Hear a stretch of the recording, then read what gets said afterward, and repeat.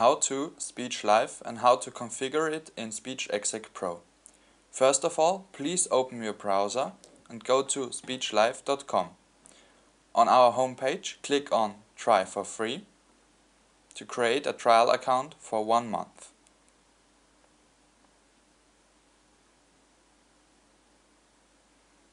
Select the Advanced Business package and click on Try for free again. Now fill in all the required information down below. In my case, I've already done that. After the registration is finished, please check your emails. You should receive an email from SpeechLive with the confirmation that your SpeechLive account has been activated. Clicking on the link will bring you to the login page of SpeechLive.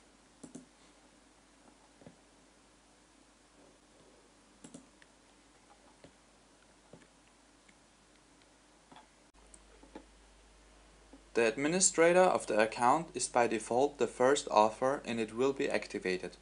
No additional activation is required. Now click on Workflow .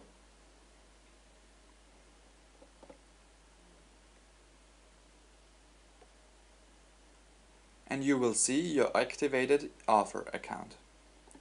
To add a transcriptionist, click on the Invite New User icon. Enter the email address, the name, choose transcriptionist as the user role, and select your preferred options for the notification. Now, please click on Add and Invite.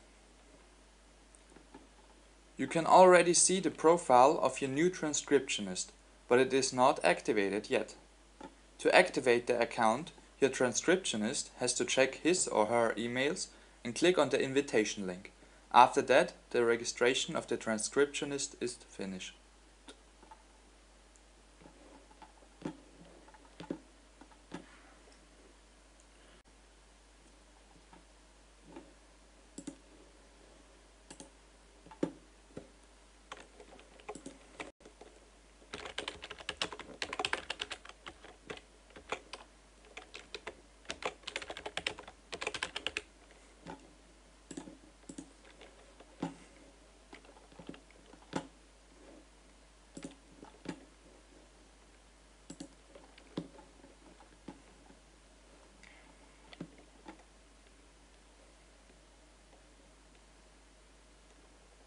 After having activated the transcriptionist's account, here you can see the status is activated.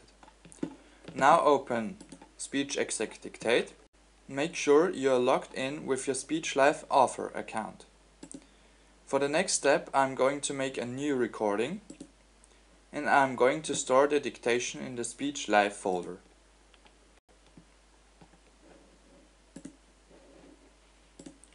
One, 2, 3, test, finish dictation.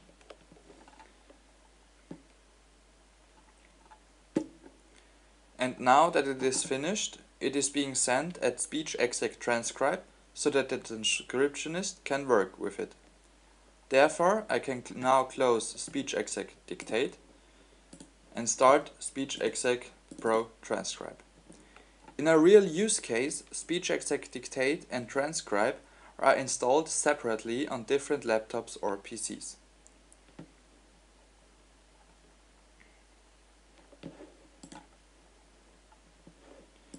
As before, the transcriptionist has to be logged in with his SpeechLive account. If that's done, the dictation will pop up in the folder To Do.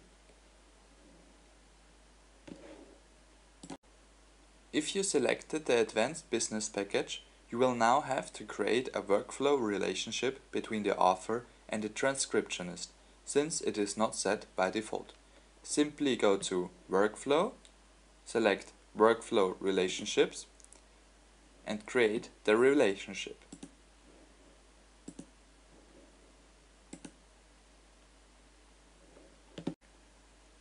Now open SpeechExec Dictate. Make sure you're logged in with your SpeechLive author account.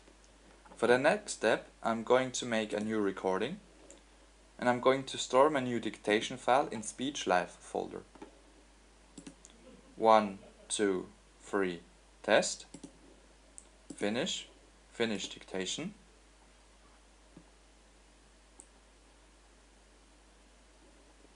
And now that it is finished, it is being sent at SpeechExec transcribe so that the transcriptionist can work with it.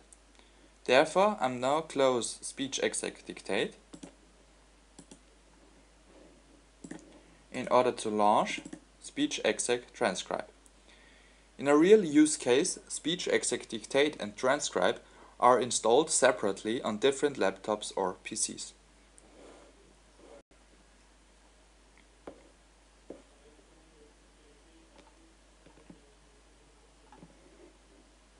As before, the transcriptionist has to be logged in with his SpeechLive account.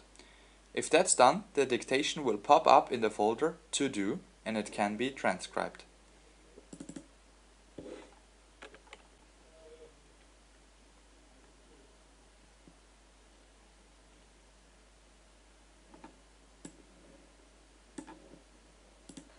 One, two, three, test.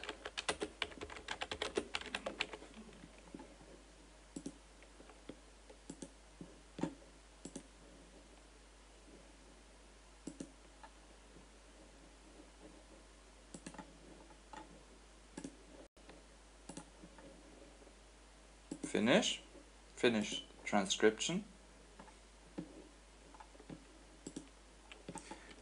After the transcription, the Word document with the transcribed text can be attached to the dictation file.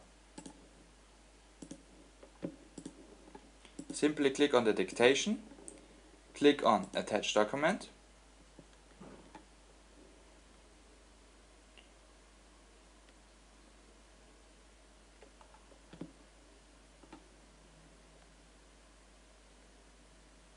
and attach your document.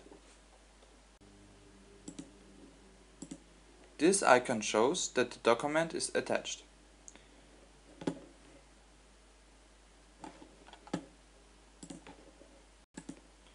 If I now go to my emails, you can see that I received a notification on my author's email address that the dictation has been transcribed. Also, if I log in to my SpeechLive author or transcriptionist account,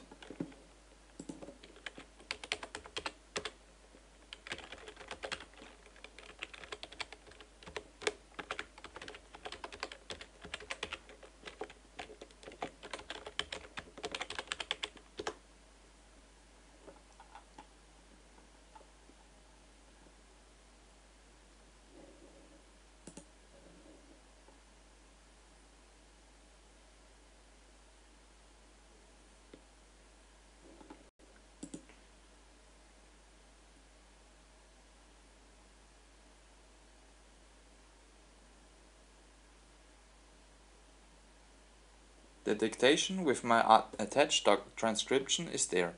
Simply click on the dictation file, click on the cloud icon on the upper left side and select Download Attachment.